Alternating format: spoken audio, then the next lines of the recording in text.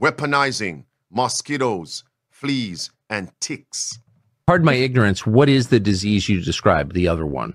Rickettsia? So it's a Rickettsia. It is the same organism that causes Rocky-Mountain spotted fever, and that's the most deadly tick-borne disease in the United States.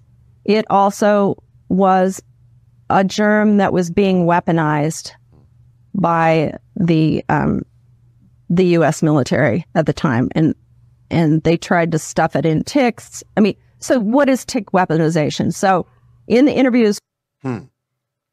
Coming from where? The military. Watch this. Interviews with Willie, what he said was, I spent over a decade in the biological weapons program, a contractor to Fort Detrick, working on weaponizing fleas, ticks, and mosquitoes, trying to mass produce them, stuffing fleas with the plague, stuffing mosquitoes with deadly Trinidad virus, and then stuffing ticks with either deadly or incapacitating diseases like relapsing fever, Venezuelan equine encephalitis, rabies, leptospirosis, which is another spirochete. So it's just... Imagine you're bitten and you get rabies.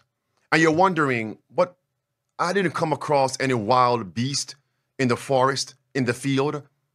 You were bitten by one of these parasites that were genetically modified in the actual laboratory. Now, this was aired several months back.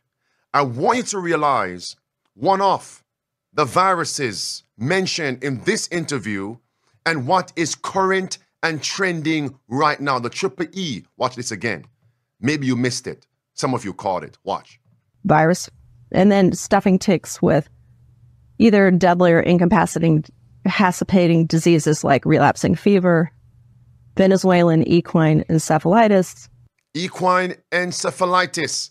Equine encephalitis. One more time. Say it with me. Equine encephalitis. What's trending right now? Watch this. Oxford, Massachusetts, and 3 neighboring towns have a reason for concern as mosquitoes carrying a potentially deadly virus called Eastern equine encephalitis, or triple E. What? Now, in that interview, it was weaponized by the military. What's trending right now? Venezuela, equine encephalitis. This one, Eastern equine encephalitis, triple E. No cure. Incurable, they're telling us. Signs of the last days. So where are these things coming from? And they're blaming climate change. Wake up, people. This is a nail in their coffin. It's just like Dr. Strangelove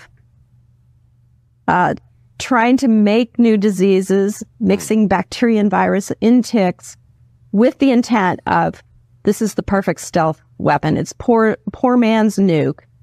You drop these insects on an enemy. It weakens the population. It ties up the medical resources, but doesn't destroy infrastructure like a nuclear bomb would. And in one report from a bean counter in the military, they said, tularemia, which is tick-borne tularemia, also rabbit fever, we can kill 10,000 people at $1.33 a life.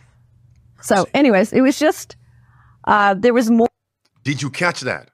How much are we worth? $1.33. Tularemia, which is tick-borne tularemia, also rabbit fever, we can kill 10,000 people at $1.33 a life. So anyways, it was and this is happening in the U.S. and around the world.